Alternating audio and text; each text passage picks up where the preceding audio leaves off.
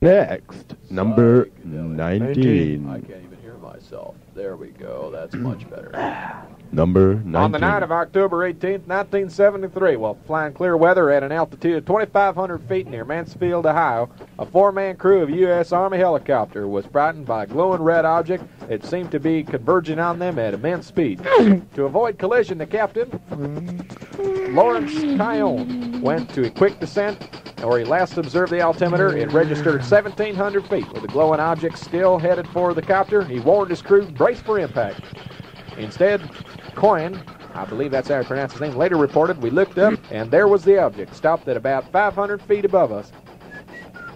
It appeared to be a gray metallic structure, 50 to 60 feet long, hailing a green light that flooded the cockpit. After a few seconds, it took off at a high speed without turbulence, vortex, or engine noise, and then it looked at his altimeter. Howland was shocked to discover the helicopter was at 3,500 feet and climbing, though he still did not remember touching the controls. Had it been sucked up or drawn up magnetically by the UFO? Just one of countless mysterious happenings which seems to occur without any special rhyme or reason. Fact or fiction, what do you think? Believe it or don't? That's incredible. That's really incredible. Real incredible people.